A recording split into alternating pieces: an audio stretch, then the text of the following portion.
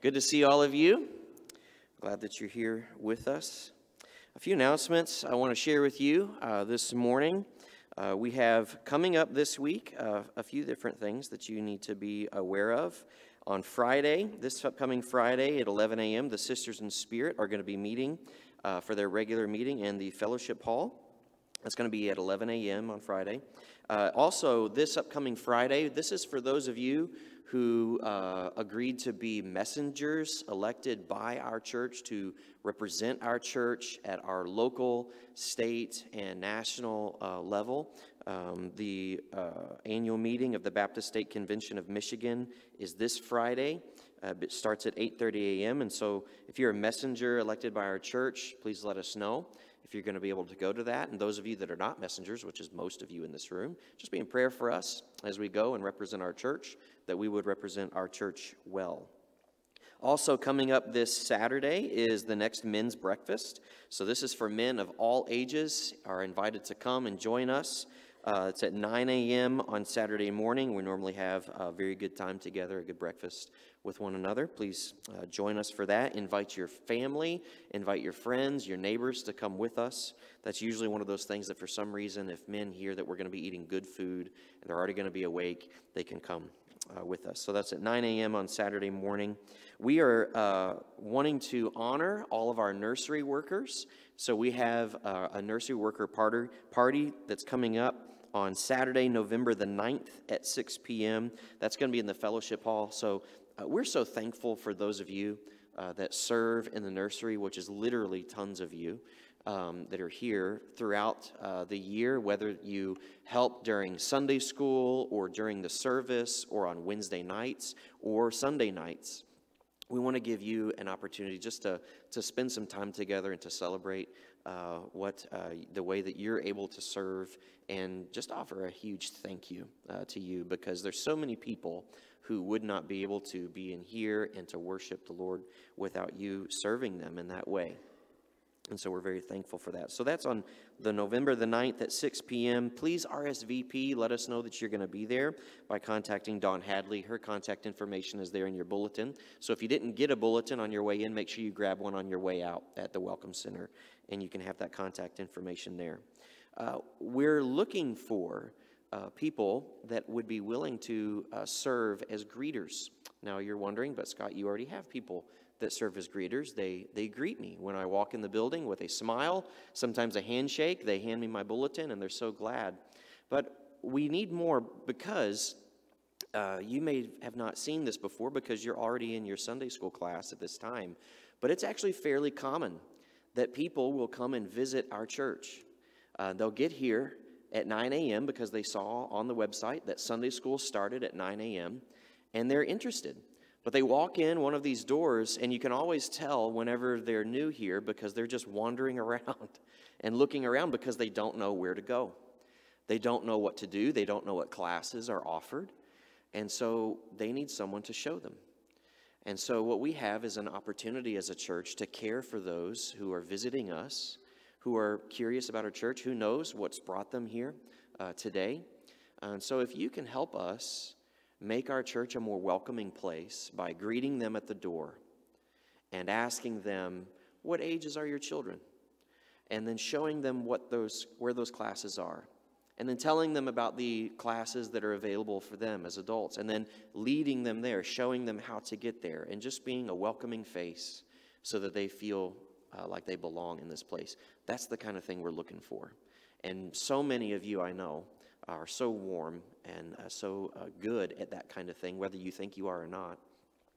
And so we're looking for a rotation to be started for that, having greeters not only during Sunday morning service, but also during the Sunday school hour. So if that's something that you'd like to help with, you can put that on your Connect card, drop it in one of the boxes on your way out. If you have other questions about our church, you can fill that out on the Connect card, ask your question. We'll contact you this week to let you know about that. I do want to say thank you to all of you that helped with Trunk or Treat.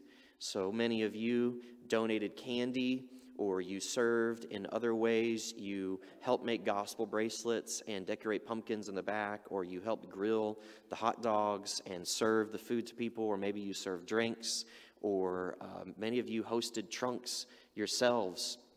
We're so thankful for all of that work that you put into that. Many of you were praying for that event. If you were here, you saw how many people came through last night. The official count was 934 people came to our trunk or treat last night. Yeah.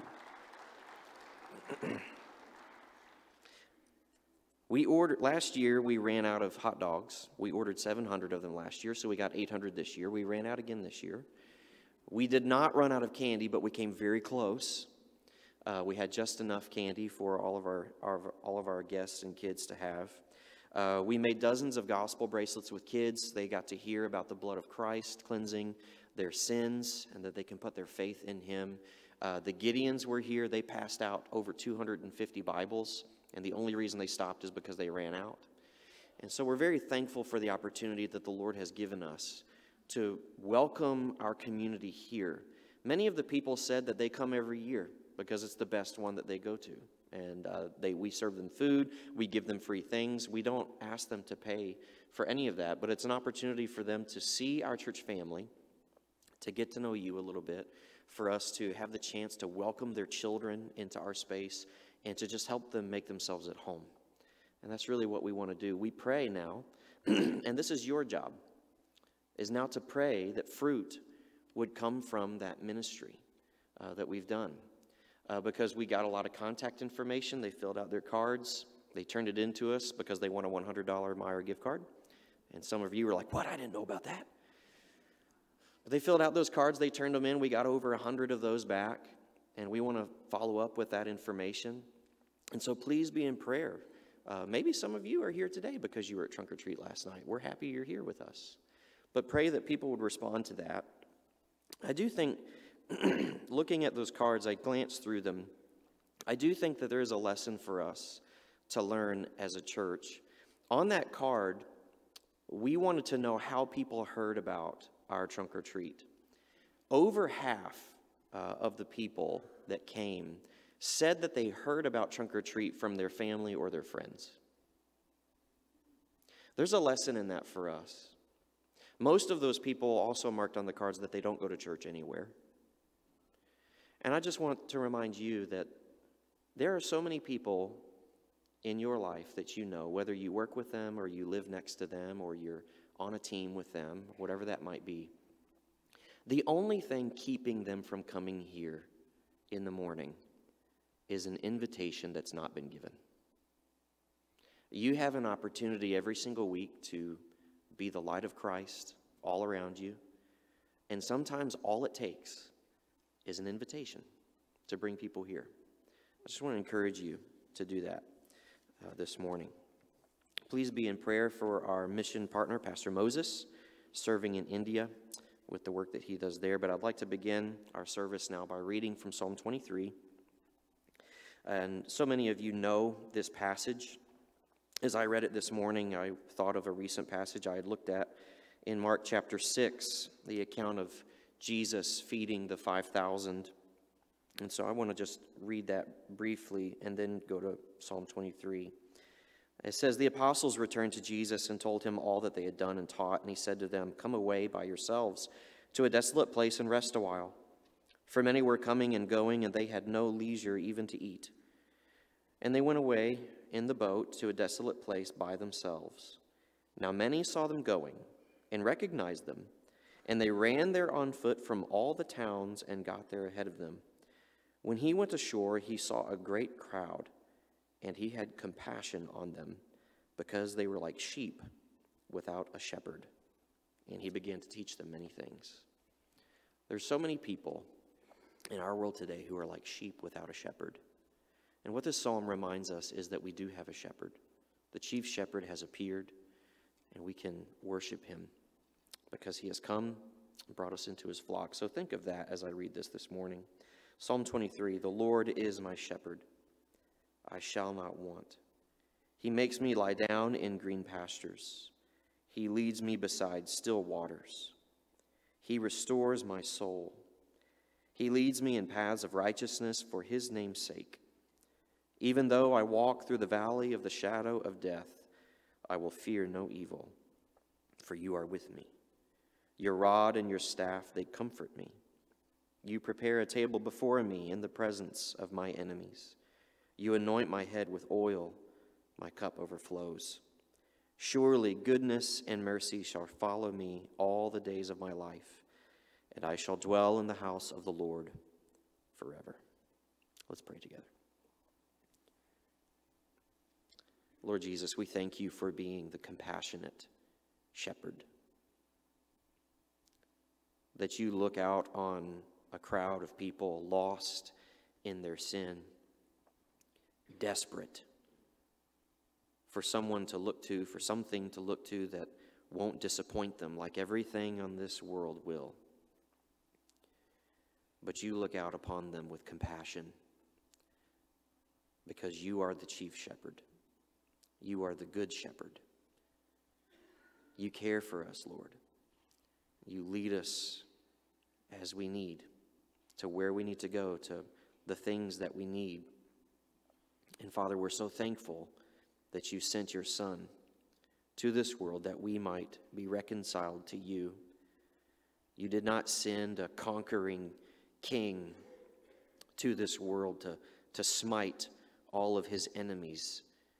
You sent a loving shepherd who graciously pursued each and every one of us, that we might come into the fold and to enjoy his protection.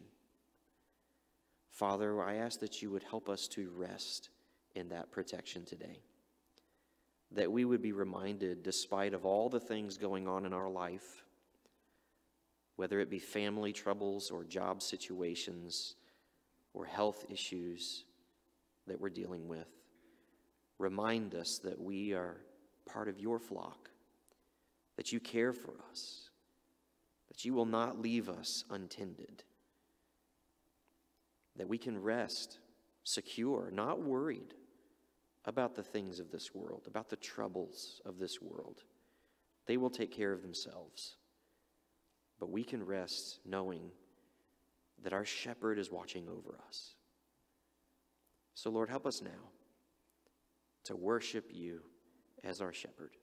We pray this in Jesus' name. Amen. Before we sing together, let's stand and greet one another in the Lord. Say hi to people around you.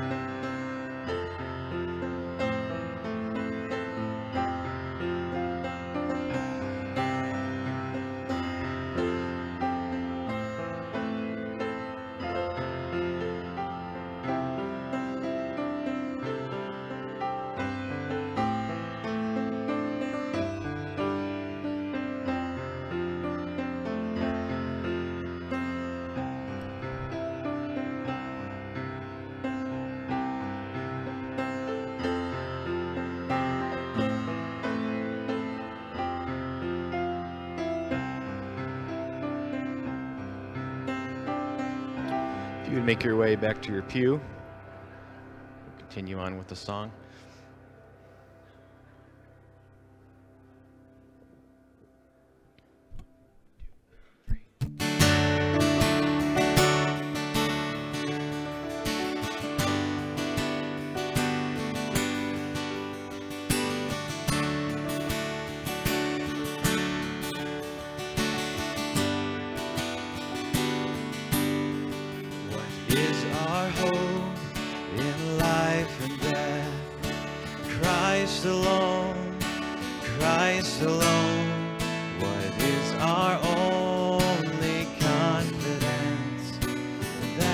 and soul to him belong, who holds our days within his hand.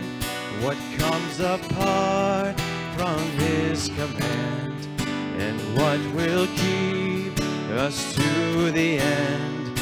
The love of Christ in which we stand. Oh, sing hallelujah, our hope springs eternal. Oh, sing hallelujah, now and ever we confess Christ our hope in life and death.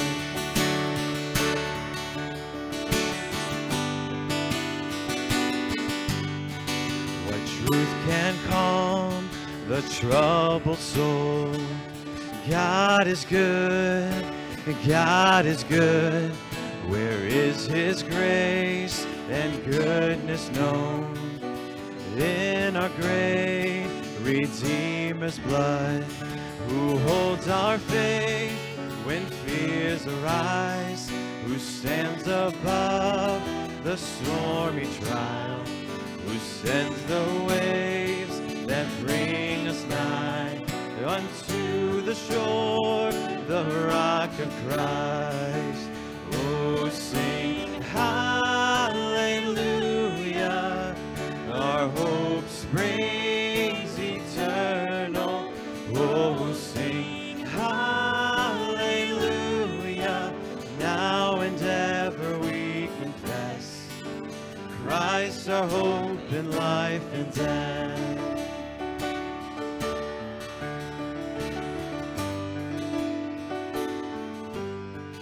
Unto the grave, what will we sing? Christ he lives, Christ he lives, and what reward will heaven bring? Everlasting life with him.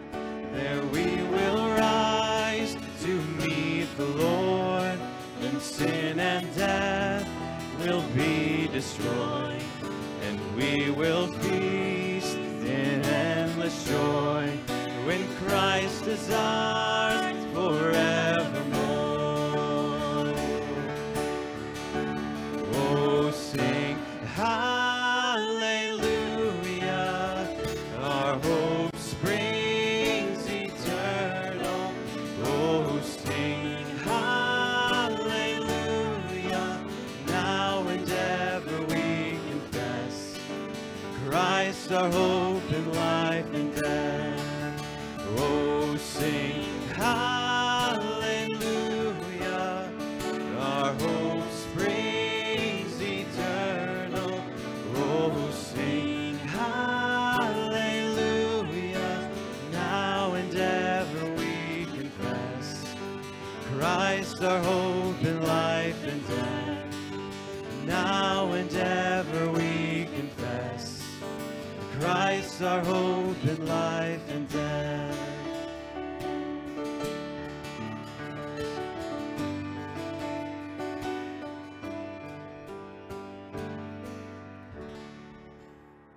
That was a test, and you passed. That song is on your hearts. Well done. I want to read from 2 Corinthians chapter 1, 3 through 11. Blessed be the God and Father of our Lord Jesus Christ, the Father of mercies and God of all comfort, who comforts us in all our afflictions, so that we may be able to comfort those who are in any affliction with the comfort with which we ourselves are comforted by God. For as we share abundantly in Christ's sufferings, so through Christ we share abundantly in comfort too.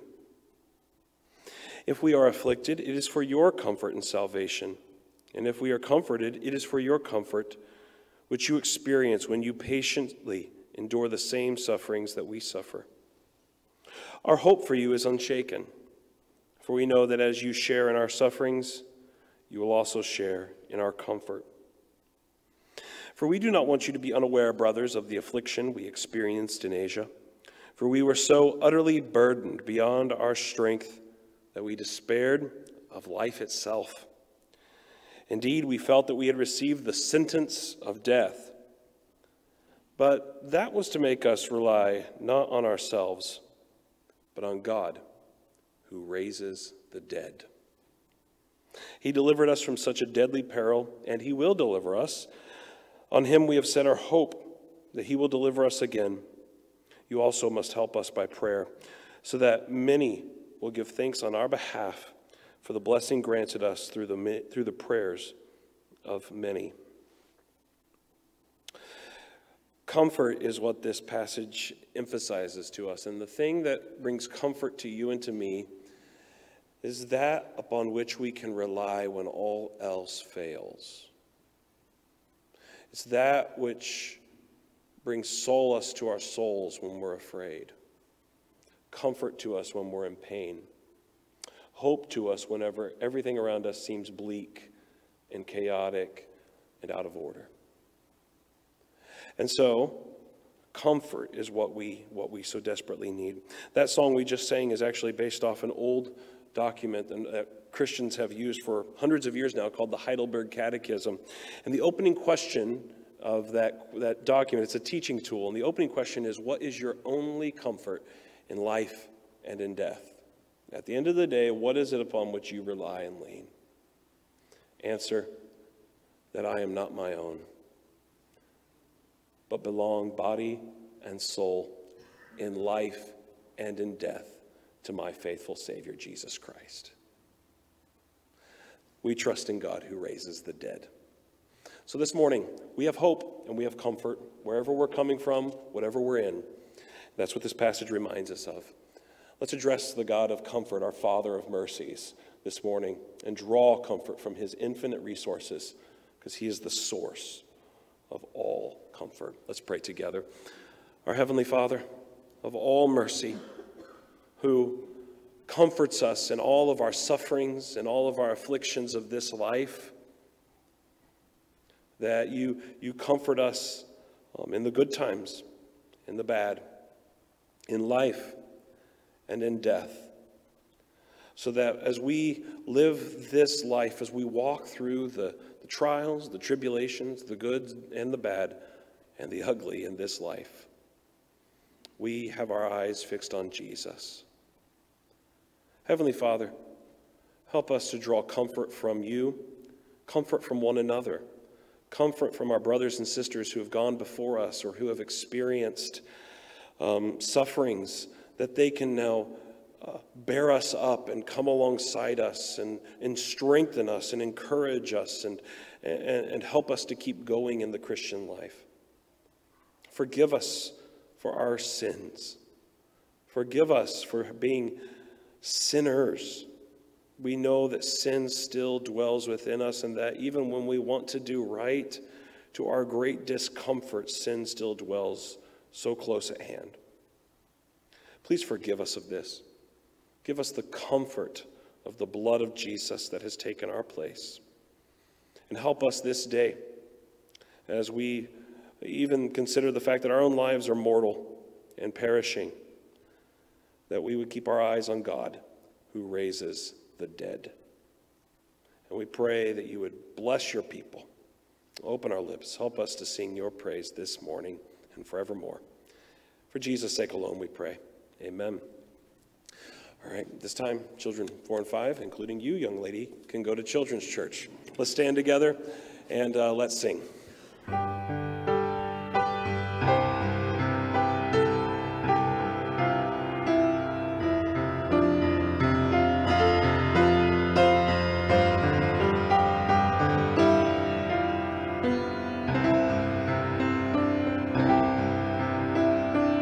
Great is thy faithfulness, O God, my Father.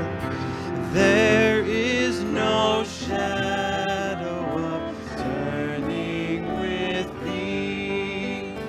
Thou changest not, thy compassions, they fail not. As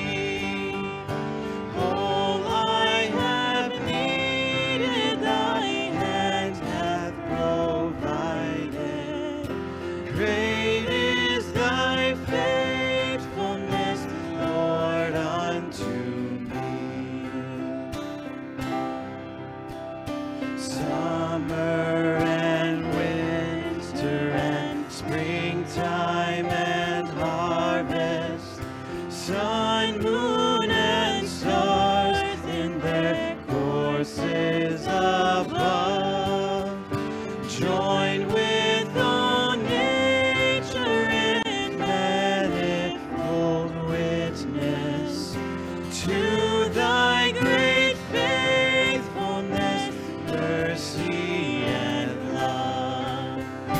Great is thy faithfulness, great is thy faithfulness. Morning by morning, new mercies I see. All I have needed, thy hand hath provided. Great is thy faithfulness, Lord, unto me. Pardon for sin and a peace that endureth, thine own dear presence to cheer and to guide, strength for today and bright hope for tomorrow, blessings all mine with 10,000 beside. Great is thy faithfulness, great is thy faithfulness. Morning by morning, new mercies I see. All I have needed, thy hand hath provided. Great is thy faithfulness, Lord, unto me.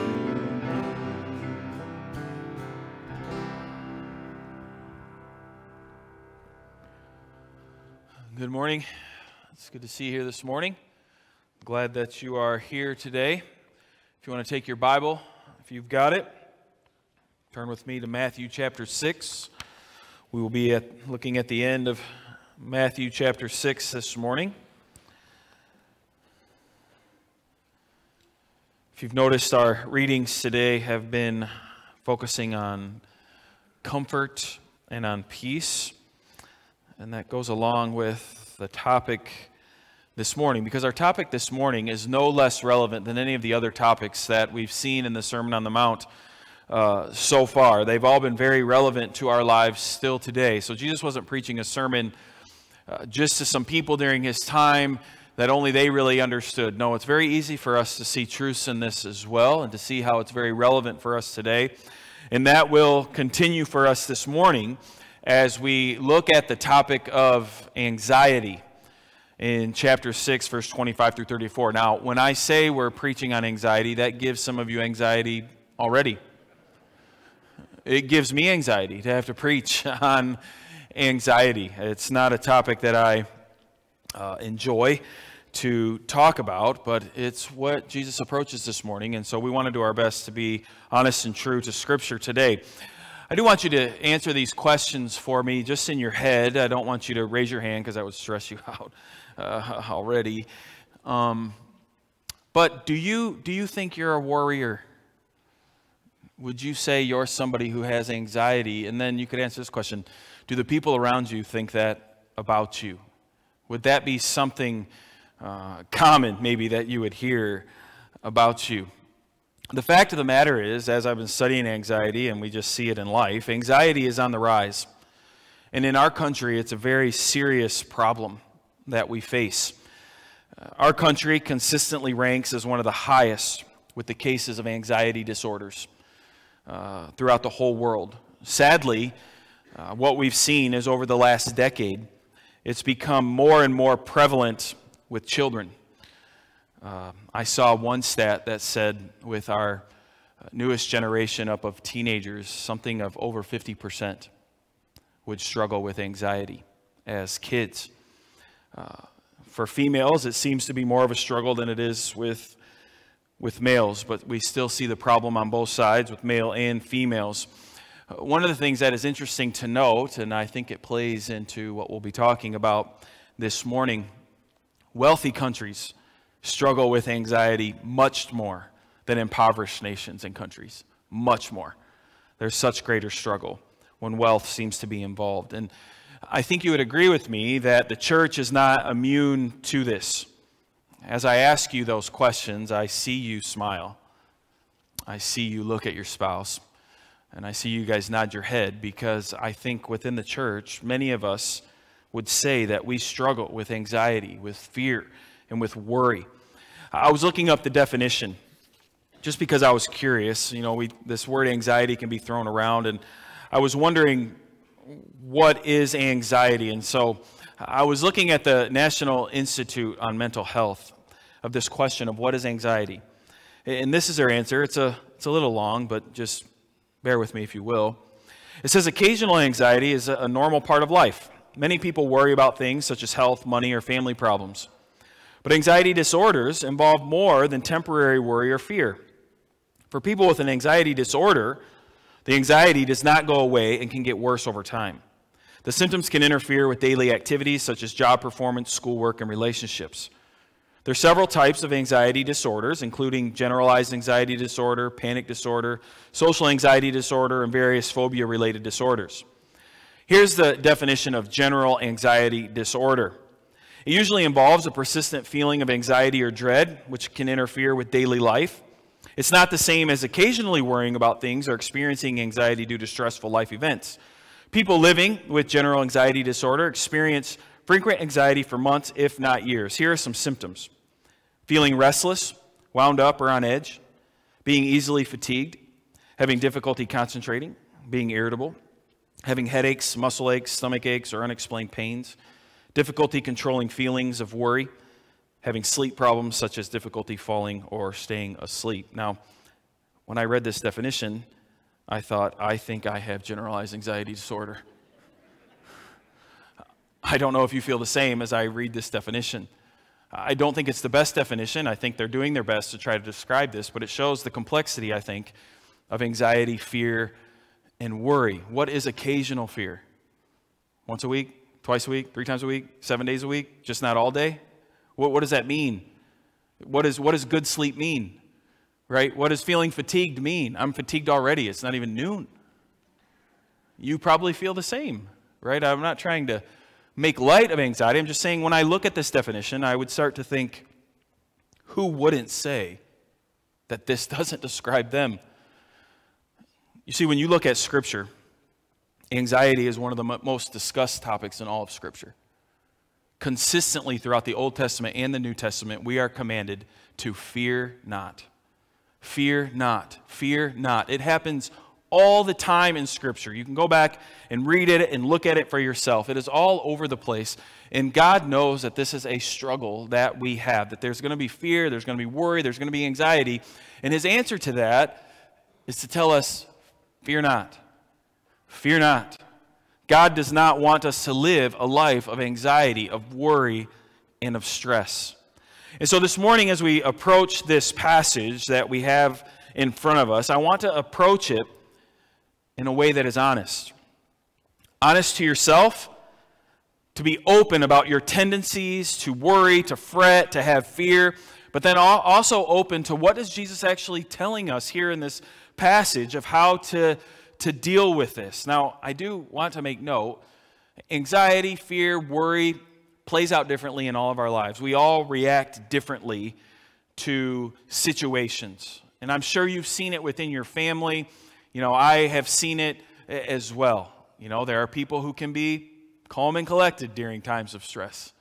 There are some people who just want to sleep during times of stress, right? They just kind of disappear.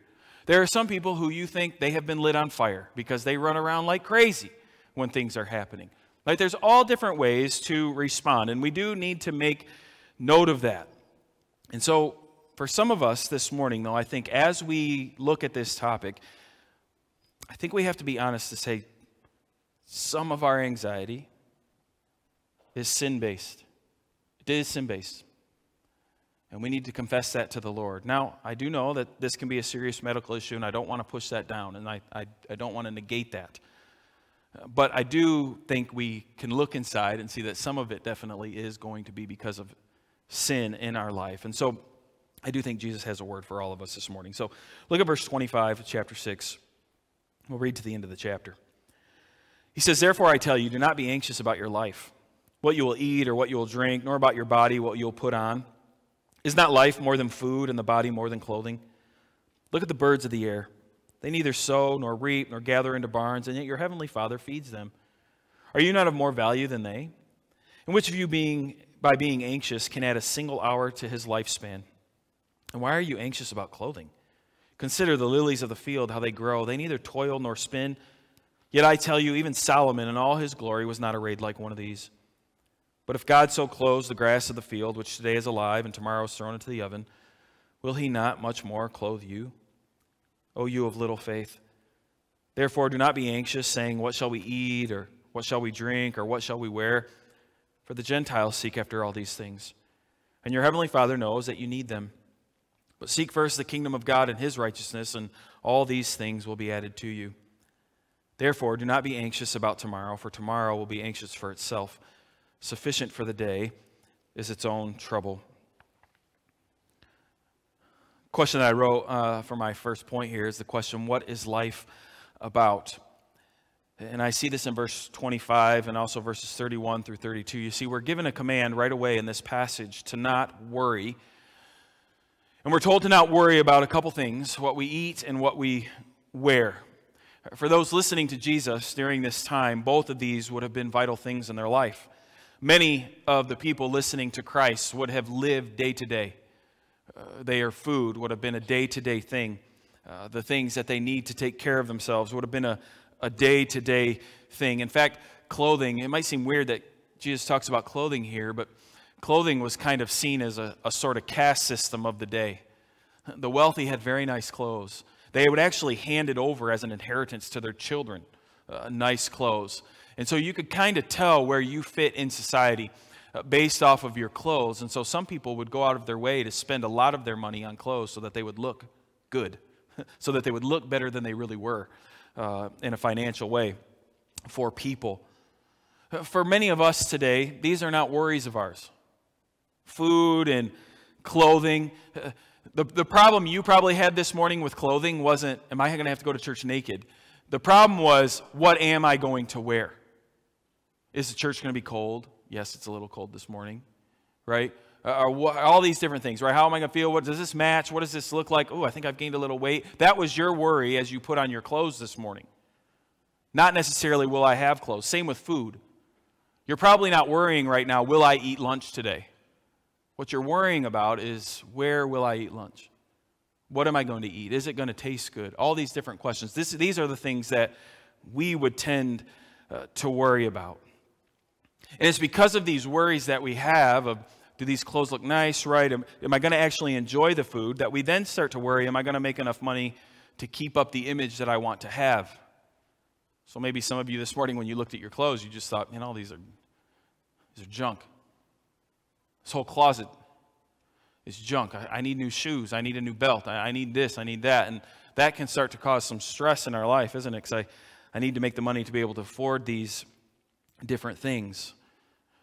This is why our anxiety in nations that have wealth seem to be so much worse than those who just wonder if they're going to eat or have something to drink that day. We run this race of keeping up with each other. But yet Jesus here clearly states, we cannot deny what Jesus says here. He says it very bluntly, do not worry. And the question that I would ask back to Jesus is, how in the world can you say that to me? These things are a big deal. If I eat is important. And not just if I eat, but I'm a dad. And I'm married to a wife, and they need to eat. And the Bible tells me that I need to take care of them and make sure they can eat. How can you tell me not to worry and stress out about these things? Because these things are a big deal. Yet this is exactly what Jesus says. Do not worry about what you will eat or the clothes that you are going to wear. This is what he says right off the bat. And as we get down to verses 31 and 32, this is why I'm kind of jumping around. He tells us why not to worry about them. He says, this is what the Gentiles seek after. That you are to be different. As a believer, you are to be different than the Gentiles. And these are the things that the Gentiles find to be important. Another reason that Jesus tells us to not worry is it's pretty healthy to not worry, isn't it? We feel a lot better when we're not stressed, when we don't have anxiety.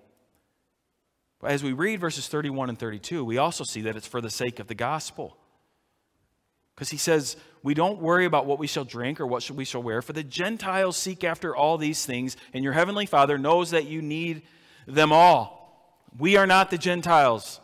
As Christians, we have been saved by the blood of Christ, and so we live differently than the rest of the world. And why do we do that? We do that because as Christians, we have the truth. We know what life is about. We know who is in control of all things, right? We know these things. And so because of that, it leads to a different way of living. That's how it's going to play out. We're going to live differently.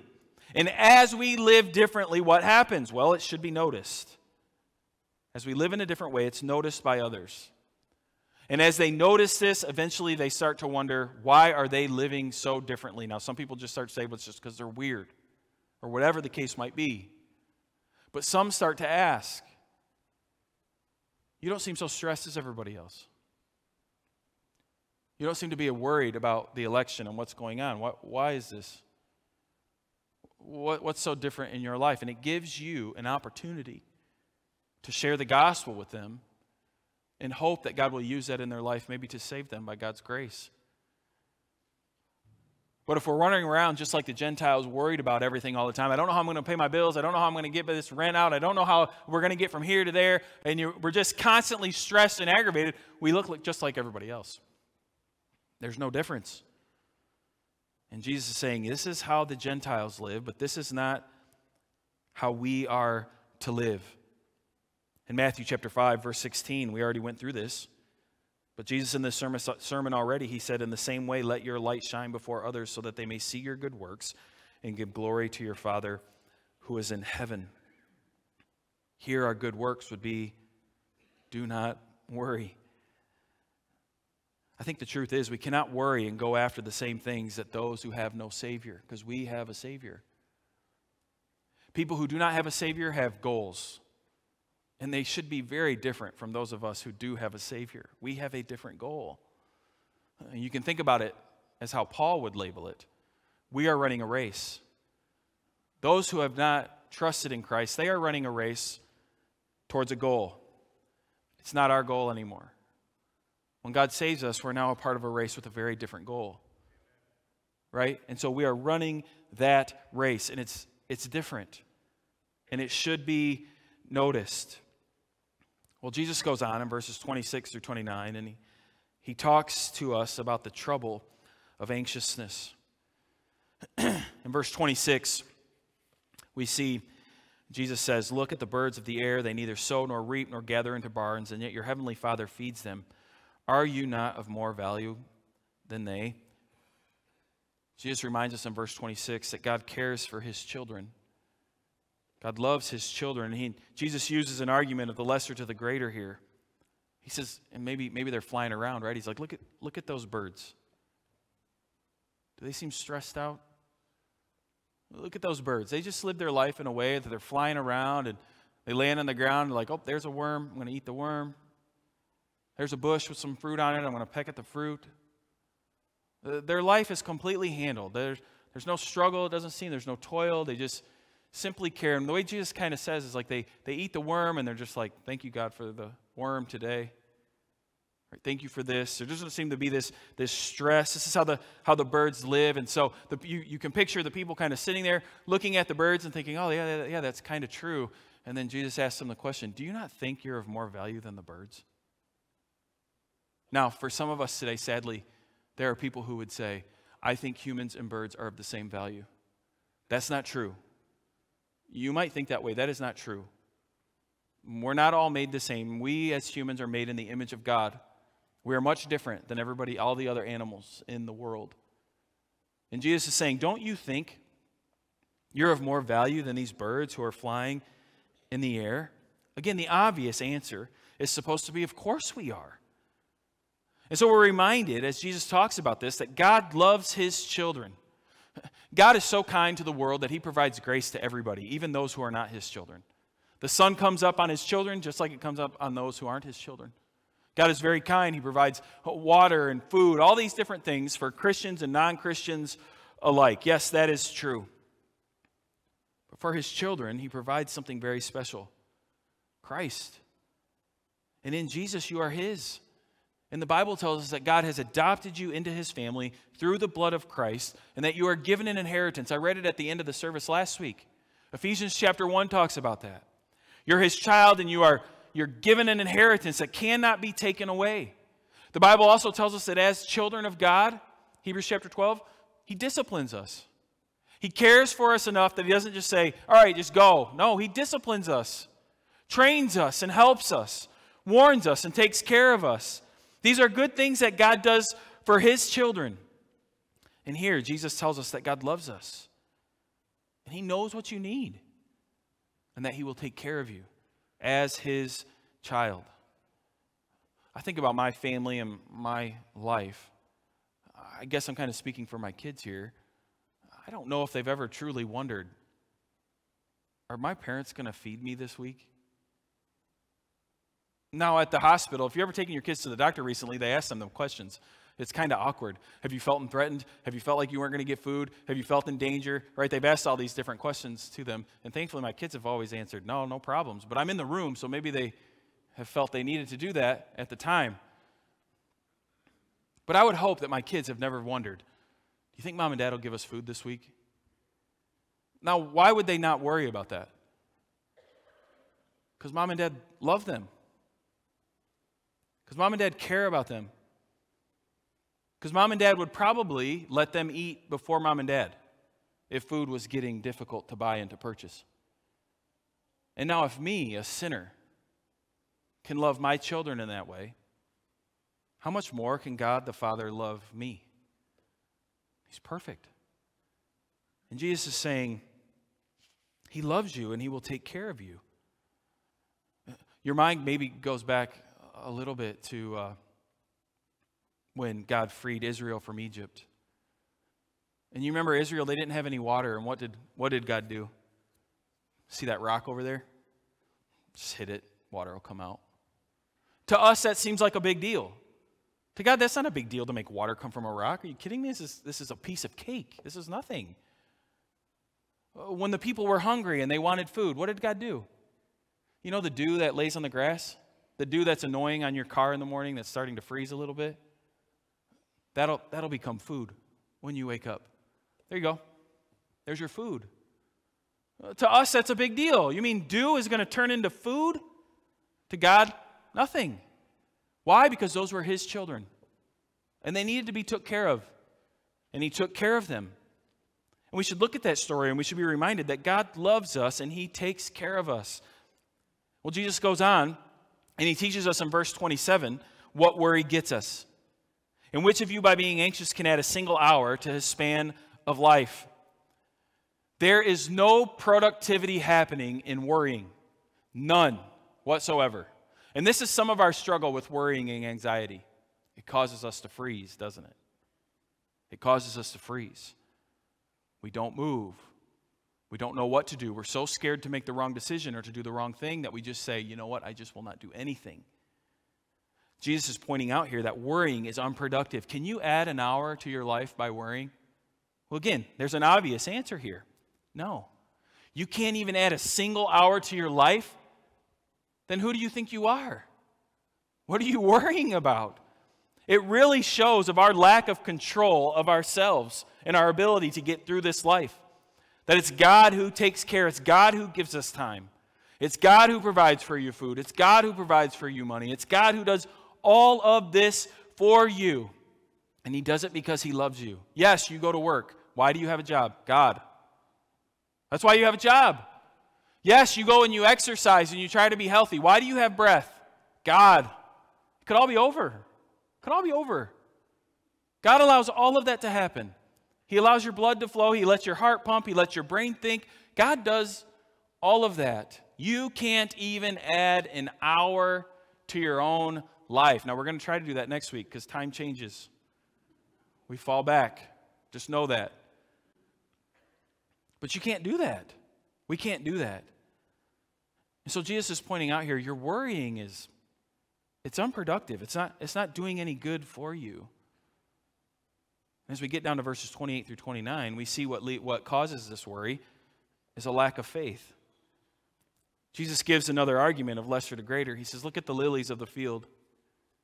And maybe at the time they were blooming, right? And they're looking at the flowers and this huge field of flowers and the beauty of it. And we know what that looks like where we live. In the springtime when things start to come up and as we get into summer and the fields around here, it really is a beautiful sight. Or to see the winter wheat go from green to golden. It's a beautiful thing to really see all these fields like that. We have all of this beauty. We have God taking care of all of these things. And he says, look at all those lilies. Not even Solomon was took care of like God is taking care of those lilies. Solomon was known for his wardrobe. The writer Josephus actually wrote about it. That Solomon took great care in the things he wore. And he had a huge wardrobe. And he made sure everything was very expensive that he wore. And so people knew about it. And so there's a reason why Jesus pinpointed Solomon here. He said, not even Solomon is dressed as nice as these lilies in this field. A simple flower. A simple flower. And what does Jesus say ends up with it? Thrown for fuel. Thrown into fire. This thing that it's going to nothing. It's just going to be thrown away. It's just going to be burnt. But yet God takes care of it with such great detail that not even Solomon's taken care of that well. You think for a second that God doesn't care about you if he cares about those lilies in the field? Yes, of course he does. And what does Jesus attribute this worry about? A lack of faith is what he says there in our passage. Right? He says, and why are you anxious about clothing? Consider the lilies of the field, how they grow. They neither toil nor spin. Yet I tell you, even Solomon in all his glory was not arrayed like one of these. But if God so clothes the grass of the field, which today is alive and tomorrow is thrown into the oven, will he not much more clothe you, O you of little faith? Lack of faith. Well, lack of faith in what? Or how does this lack of faith come about? Well, living with anxiety shows us a lack of faith in who God is. And this is where I think we need to be honest with ourselves about our anxiety and our worry and our struggles and where it stems from. Because anxiety and worry and struggles really shows that we lack faith in who God is and who he tells us he is. Number one, I think you would agree with me that the Bible teaches us that God knows all things. He's omniscient. He's all-knowing. Yet too often we act as if God doesn't know what he's doing. Right? Our anxiety and our fears come from the future. What's going to happen? What's going to take place? As if God doesn't know. It's a very fitting time for this sermon. We're supposed to vote soon. 2 weeks, I think. Right? Some of you could vote early. There are some of you absolutely scared to death about what's going to happen. What is it, November 5th, I think? Is it the 5th? November 5th, Tuesday, November 5th. You are scared to death of what's going to happen. There's a sense in that, if you're honest with yourself, where we start to question, God, what's going on?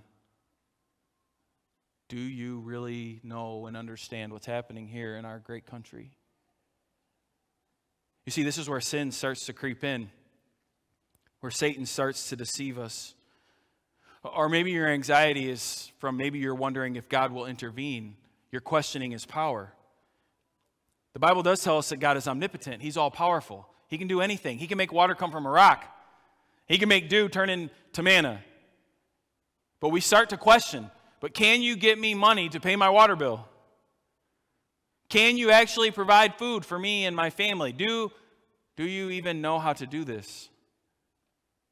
I think this is where some of our fear and anxiety really does stem from. We live our life in a way that we act as if God has no power to overcome our circumstances.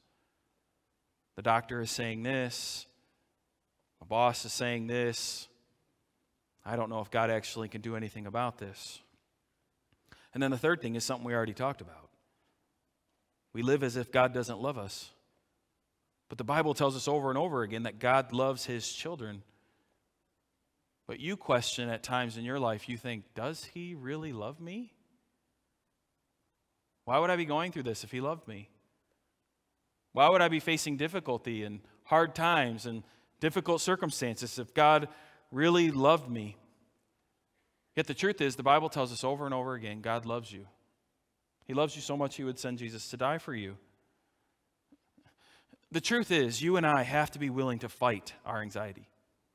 We have to be willing to fight it, and we have to do it according to the Word of God, how He has called us to do it. I think too often what we do is we run to other avenues for our anxiety. Yes, sometimes medicine is needed. I agree with that. I have that in my own household. I'm not doubting that. I'm not saying you're a sinner if you go to the doctor for anxiety. There are some of you, I would take you there. I'll drive you if you want to go there. I'll gladly do it. So that's not what I'm saying. Don't think that, please. But it is something that we have to fight. Another thing I looked up, this comes from the Mayo Clinic health system. They have 11 tips for coping with anxiety. Number 1, avoid alcohol and drugs. Okay. 2, eat healthy. 3, identify triggers. Keep physically active. Learn about your disorder. Make sleep a priority. Quit smoking and reduce or quit drinking caffeinated drinks. Socialize with people. Stick to your treatment plan. Use stress management and relaxation techniques. Write in a journal. Now, I'm not going to disagree with any of those things. I think if we all did all of those things, we would all be better off. Life would be better off. But here's the problem with their list. Their list doesn't actually deal with the source of anxiety, which is sin and corruption in this world, which is the battle that everybody continues to rage and reign throughout history, even though Christ has conquered it for them. We try to do it apart from the Word of God, and it will not work. It will not work. The Bible teaches us that the only people who can fear not, the only people who cannot worry are children of God. That's it. That's it. And so we have to do this according to Scripture. And we say, well, how do we do that? Well, if we follow Jesus' sermon so far, and the Sermon on the Mount, what he is telling us as we flow through the thought process here of Christ is anxiety comes from a self-centered focus instead of a focus on the kingdom of God. You see, that's what this sermon's been about so far. The kingdom of God. The Beatitudes. This is how people in the kingdom of God act. This is what they do, right? Then prayer and fasting. And we've talked about all these different things. Let your light so shine. All of this has not been about us. Christ has continually talked about self-centeredness. And no, our focus is on the kingdom of the God. And it's not by accident now that he gets to anxiety. How do we fight anxiety? We stop focusing on self so much, and we focus on the kingdom of God first.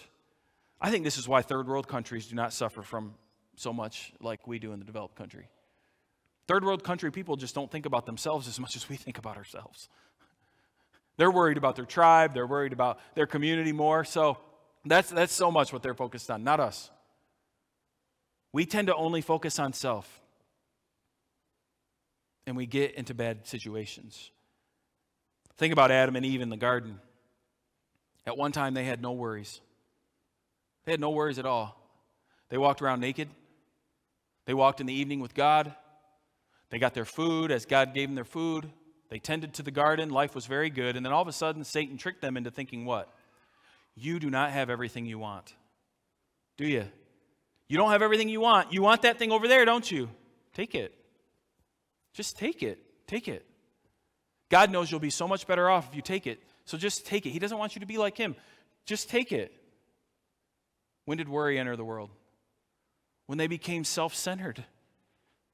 They focused on self. They saw a desire that they weren't supposed to have, but they desired it, they took it, and all of a sudden in the world now is anxiety. What did they do? They hid. They were stressed. They tried to cover their nakedness. They were worried. Very similar to us today, isn't it? So how do we fight this? Well, we see this in verses 33 through 34. It says, but seek first the kingdom of God and his righteousness, and all these things will be added to you. Therefore, do not be anxious about tomorrow, for tomorrow will be anxious for itself. Sufficient for the day is its own trouble. So first, we have to seek first the kingdom of God and his righteousness. As I said, this has been the point of Jesus' sermon.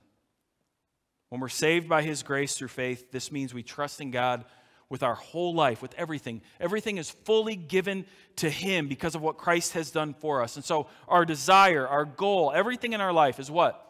We want to honor you, God. I don't want to honor Tim. I want to honor God. I want to uplift His name. I want to do what He has called me to do. And so as we talked about at the beginning, so now my life has to be different. I can't run after the things that my neighbors run after.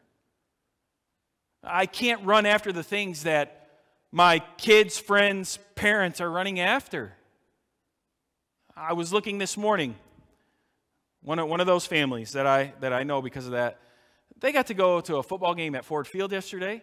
They got to go to a football game then at the University of Toledo. And then they went to the University of Michigan's football game, which, by the way, they beat Michigan State, just so you guys know that. They went to 3 football games in one day. Sounds like a good time to me. You want to know where I was? Trunk or treat.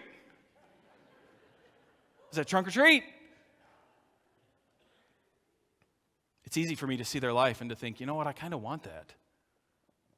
Seems pretty carefree. Seems pretty fun. It seems like when you have a nicer car, you're happier. It seems like when you have a house in the right neighborhood, your life just seems to kind of fall in place. It seems like when you have that job, everything gets easier in life. It seems like when your kids are a part of that team, things just start to open up for them. See, that's chasing after the things that Gentiles chase. That's not the kingdom of God and His righteousness.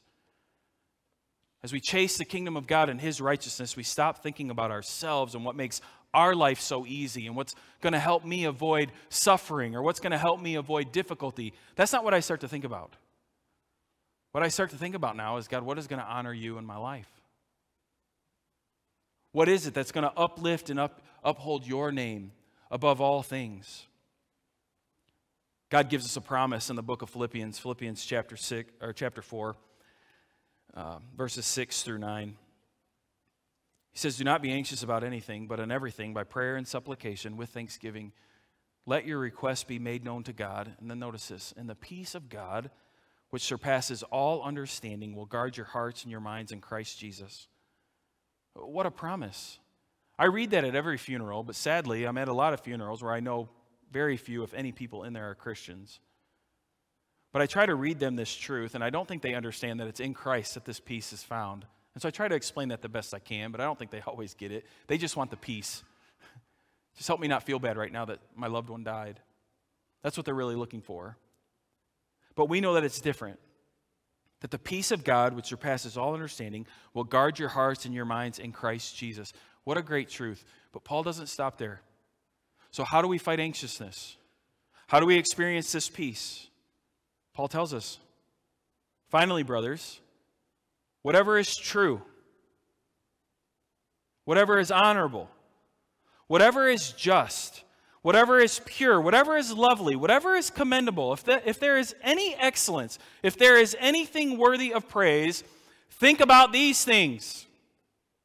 What you have learned and received and heard and seen in me, practice these things, and the God of peace will be with you." How do you fight anxiousness?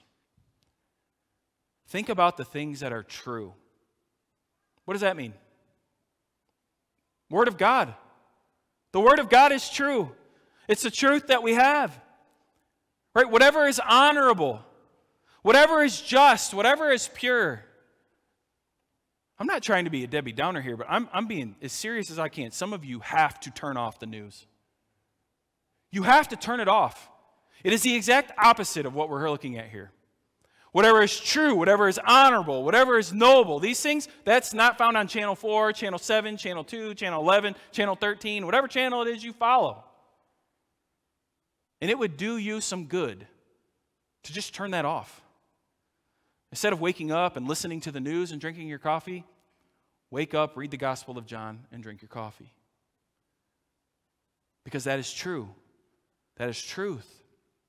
Now, if you're like, but I need to know what's going on, I'm fine with that. You do need to know what's going on. Don't get attached to the things that are bad. What is true in the things you're hearing? What is honorable in the things you are hearing? These are the things we lift up. These are the things that we talk about. It's easy for me to talk about this because I am the one who gets to the negative. I can see 934 people in our church parking lot, but I can see the one person who left because they didn't get the candy they wanted. And I'm mad at that person. Or I can see the church member who didn't pick up trash and just walked right by it, and I think, what in the world? Pick up the trash so I don't have to later. That's me. Negative. So I know what this is like. And this is something that we have to fight to do. It's something we have to pray and ask God to help us. God, help me think about the things that are true. What is lovely? What is commendable? What is pure? What is noble? God, put those things in my mind and in my heart and help me be true to them. Well, not just seeking God's kingdom, but we also, Jesus says in verse 34, is focus on today and let God handle the future. He said today has its own trouble. It's a good reminder for us as Christians that God is in control of all things and you simply are not. It doesn't mean that we are to be lazy. Proverbs chapter 6, verse 6 through 9 is still true, right? We look to the ant. Oh, you sluggard, look how they work hard. We are called to work hard. It's not bad to have a savings account. It's not bad to have a pantry with food in it. I'm not saying anything like that, no. But what the problem is when that becomes your treasure and you start to worry about your pantry. You start to worry about the savings account. It's starting to create anxiety. It's starting to create fear. And for most of us in this room, if we're being honest with us, it's not when the cupboards are bare. It's just when they're not completely full. We're still worried. We're still struggling. And so what Jesus is saying is, today has plenty of problems. Deal with today. We find our rest in the Lord. And we can rest at night because we know that He is the Lord and God of tomorrow, and the day after, and the day after, and whatever it may bring. And we'll deal with it as it comes. But then lastly, in fighting anxiousness, we have to remember that God loves us. We talked about this already, but I really do want you to know and hold on to the fact that God loves you. The world might tell you different, your brain might tell you different, but the truth is, God's word says He loves you.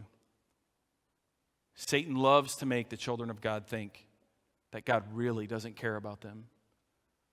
Don't let him trick you into that. Yes, you might be facing difficulty, but life will have difficulty. I think so many children today are diagnosed with anxiety because they're kind of being taught that if you have any struggle in life, that's something bad. That's just not true. Life is a struggle. The Bible tells us that.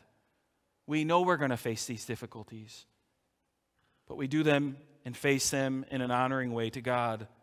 Well, lastly, because I know this is going long, what is Jesus' words to those of us who struggle with anxiousness today?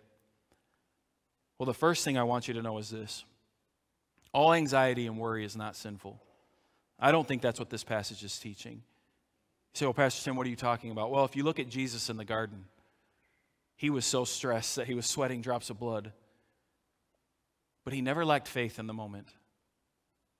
He never lacked trust in God, and he was willing to obey God even though it was leading to something that was going to be excruciating and difficult. That's the difference. He didn't just push that hurt aside. No, he walked in it faithfully because this is what God had called him to. So I don't want you to sit here today and necessarily think that just because you have some worry this week, oh, I'm instantly sinning. I don't really think that's the case. And here's what Jesus does for those of us who worry. He calls to us, and what does he say? He says, come near. In Matthew chapter 8 and 9, which isn't a part of this series, Jesus goes on to deal with a huge list of people and their problems and their worries and their anxieties. He finds people with terminal illnesses.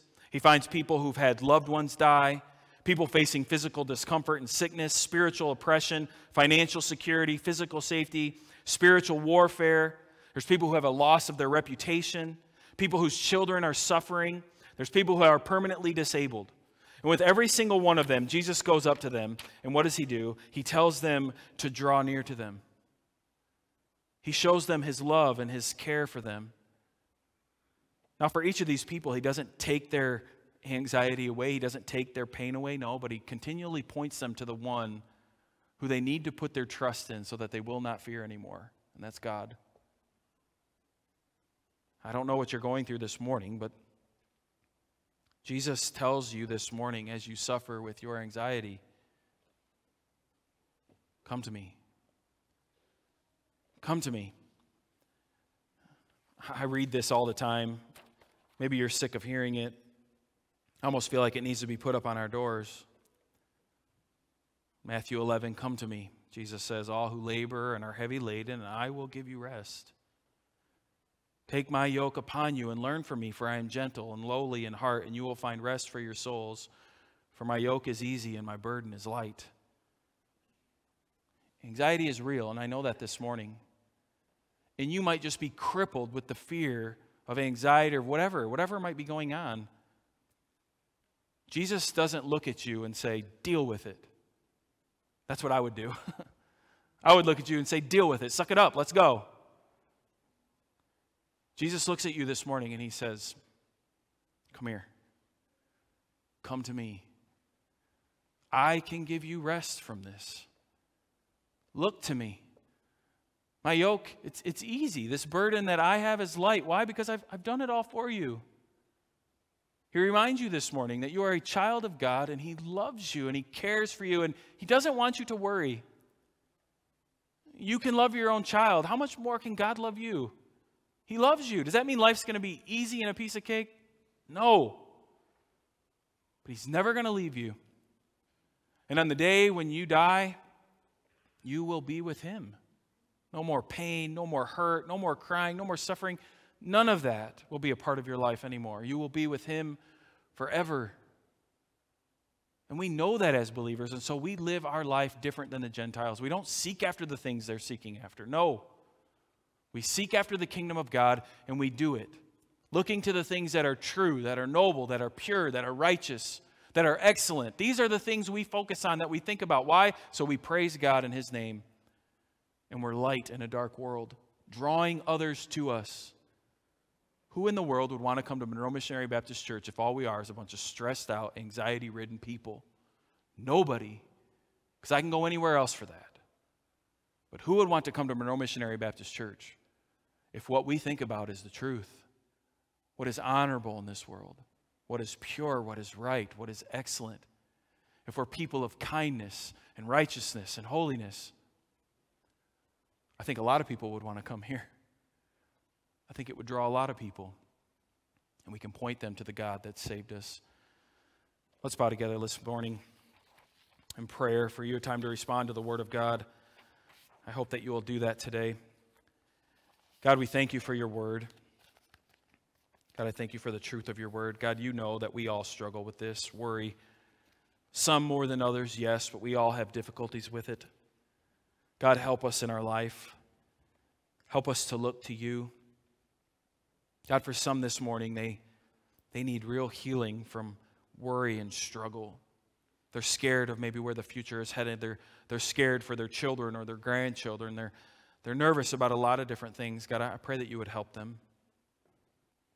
I pray that they would experience the peace that Paul wrote about in Philippians chapter 4. I pray that this morning they would feel the loving embrace of Jesus, their Savior, who says, come to me. I will give you rest. God, we won't find that in this world. We only find that here in Christ. And so, God, help us this morning to experience that peace, we ask in Jesus' name. Amen. Amen. Let's stand together and sing, and then we'll be dismissed.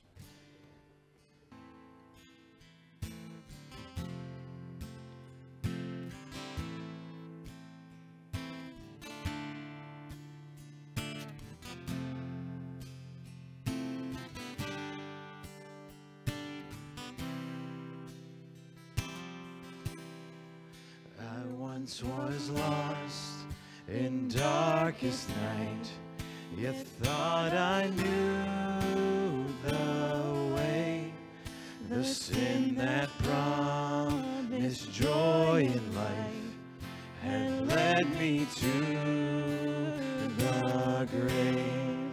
I had no hope that you would own a rebel to your will, and if you had not loved me first, I would refuse you still.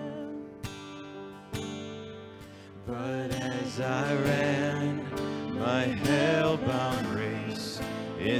indifferent to the cost. You looked upon my helpless state and led me to the cross. And I beheld God's love displayed. You suffered in my place. You bore the wrath reserved for me. Now all I know is grace. Hallelujah. All I have is Christ. Hallelujah.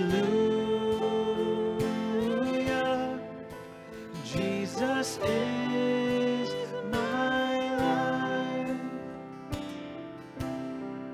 Now, Lord, I would be yours alone and live so all might see the strength to follow your commands could never come from me.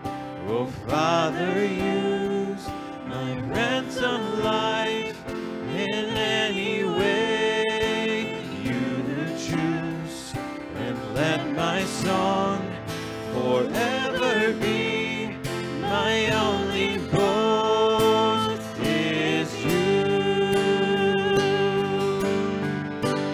Hallelujah.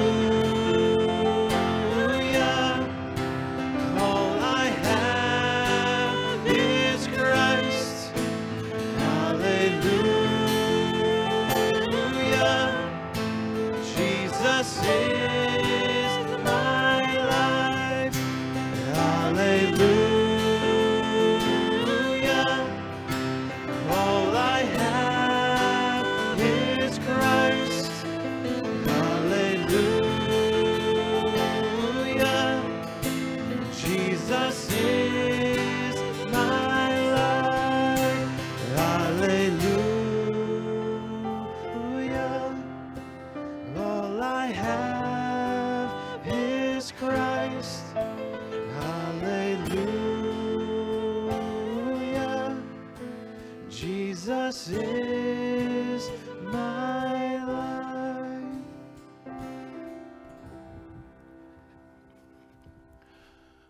I do want you to know this morning that if you're somebody who struggles with this, you struggle with anxiety, I'm praying for you. I know the difficulty that anxiety can lead to somebody's life or even to a family. I don't want you to think I'm sitting up here without any knowledge of this. Our youngest daughter that we adopted, destroyed by anxiety. She was born with fetal alcohol syndrome, born addicted to drugs, and born early. It changes our whole family's life. And she can't help it. She can't help it. I can't look at her and say, trust Jesus. She doesn't get that. And I know that some of you struggle with that too. I'm praying for you. I'm praying that Christ, as I said, would embrace you, that you would experience peace in your life, and that he would help you with it. Let's bow together. Let's pray. Be dismissed. God, I thank you for your promises. I thank you for your truth. Even in the difficulty of life, we can have joy. We can have peace because we know who we are in you, what you have given us, what you have done for us through the blood of our Savior. And God, we do look forward to the promise of when Christ will return, when all this will be done, when the race will be over, when Christ will reign on the throne over all the nations forever and ever and ever. God, we do long for that day. But God, until that day, we know that you give us many good days here. You give us many good gifts, many good things. You are a Father who loves us. And if you love the birds of the air, if you love the lilies of the field and you water them and you feed them and you take care of them, how much more do you care for us? And God, the answer is so much more. So God, I pray that this week we would realize and see how much you love us, that we'd be reminded of that. God, help us as a church to love each other well, to be there for one another through the thick and the thin, through difficulties. God, guide us and lead us to be light in a dark world. I pray for our students as they go to school this week, that they would be light in their hallways. I pray for those who are going to go to work, that they would be light in the workplaces. I pray that as we're at home, we are light to our children, because God, we do want to honor you. But God, again, also, I hope that this week we would remember what you've said to us, that in you we find rest. Help us to be well rested in Christ each and every day, holding on to his truths, fighting for the faith day in and day out. God, we love you. We thank you that you care for us. We thank you that you've sent Jesus, and we pray all this in Christ's name. Amen. Amen. God bless.